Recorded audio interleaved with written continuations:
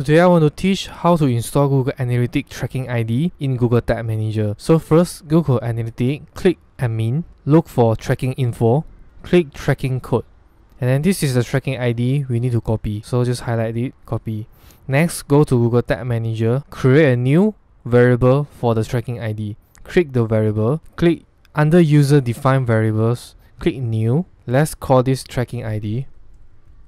And then click here, choose constant under utility. Paste the code, save. Next, create a new tag for this and Google Analytics. Click New. Let's call this Analytics. Click here, choose Universal Analytics. Tracking ID, choose this icon.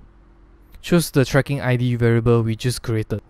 For the trigger, we choose all pages. Then save. Finally, let's just publish.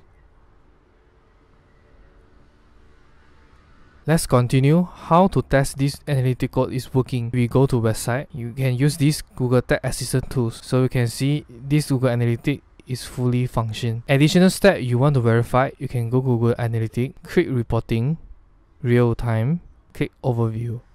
Let's just click this post. So you can see this post is fully tracking now. Thanks for watching. Happy tracking.